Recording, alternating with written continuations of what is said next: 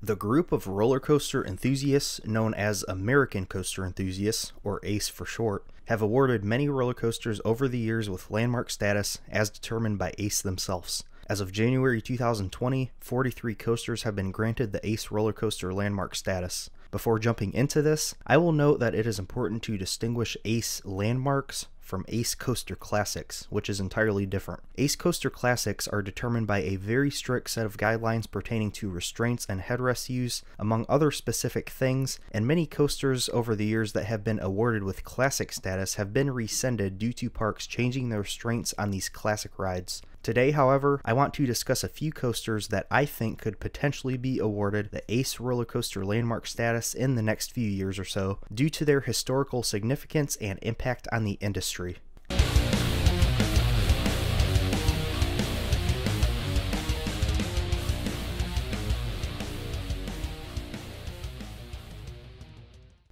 Millennium Force doesn't really need any introduction to coaster enthusiasts. Opening in 2000 at Cedar Point, this was the world's first full-circuit roller coaster to break the 300-foot barrier and was designed by the world-renowned Intamin Amusement Rides. Millennium Force was one of the most significant additions during the original Coaster Wars, which actually originated around the time Magnum XL200, also at Cedar Point, opened in 1989. Magnum XL200 actually has been designated as an ACE roller coaster landmark for quite a few years now, and in my mind, Millennium Force is certainly the top contender for one of the next landmark designees, due to its huge impact on the industry and how it changed things for roller coasters around the world. This is actually the ride that gave me the idea for this video, as I began to think about what coasters from around this time period may begin to be officially recognized for their historical significance in the future.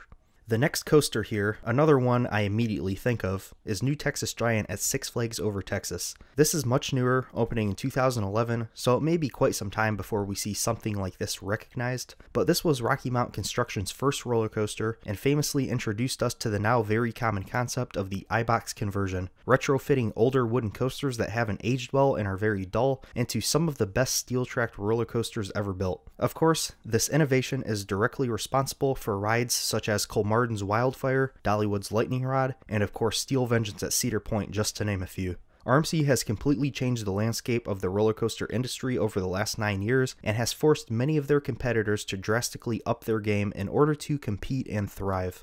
The Voyage is a huge Gravity Group wooden coaster that opened at Holiday World in 2006. It is the second longest wooden roller coaster in the world, right behind the Beast, which is an ACE landmark itself. Why do I think the Voyage could potentially be recognized as a landmark by ACE? Well, it cemented Gravity Group as a new premier manufacturer of wooden roller coasters, and the Voyage, I believe, is a revolutionary wooden roller coaster itself. Tons of airtime moments, brilliant use of the hill it sits on, and features many 90-degree bank turns, which was a first for wooden roller coasters at the time. Furthermore, ever since its introduction, wooden roller coasters have been measured up against the Voyage. In my mind, all of these things make for a future landmark designation. Voyage is a true, untamed, out-of-control wooden coaster experience unlike any other.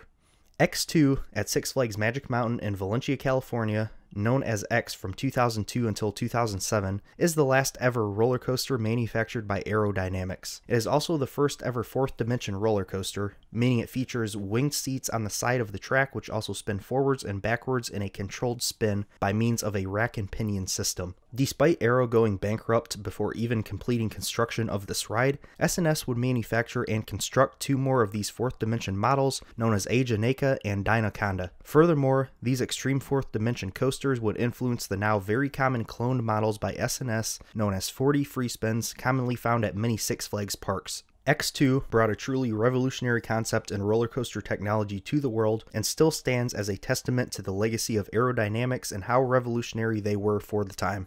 Outlaw Run at Silver Dollar City is the newest coaster I have featured here on this list, and this was a bit of a hard one for me to decide as one of the contenders. First of all, it did open in 2013, so it is not very old and likely wouldn't be designated for quite some time yet. However, Outlaw Run is the first wooden roller coaster to successfully invert riders, and it features more than one inversion as well. It was also the first topper track coaster by RMC, as well as their first ground-up coaster. With all of the new possibilities this introduces to wooden roller coasters, this has led to great innovation in the industry, and other companies have introduced new types of track very similar to RMC.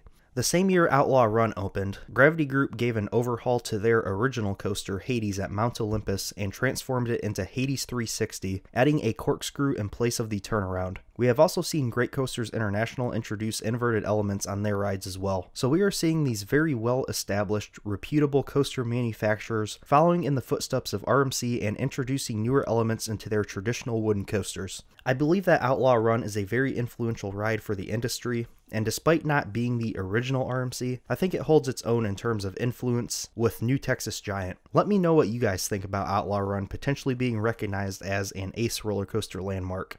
Also, let me know if you agree with my choices, and let me know if there are any other coasters that you think could be recognized by ACE as a future roller coaster landmark. To wrap things up here, I feel it is important to say that I currently am not a member and haven't held a membership with American Coaster Enthusiasts at any point up to this recording, and I do not know exactly what the responsible members are looking for when designating a new roller coaster landmark. This list is purely speculative, and I tried to look at rides I find to be very influential to the industry and that I believe the powers that be at ACE would find to be fit for this title. If you enjoyed this video and want to see more similar amusement park and roller coaster related videos, be sure to subscribe, like my page Coaster Daddy on Facebook, and follow me at Coaster Daddy Official on Instagram. Thank you for watching. This is Coaster Daddy. Bye.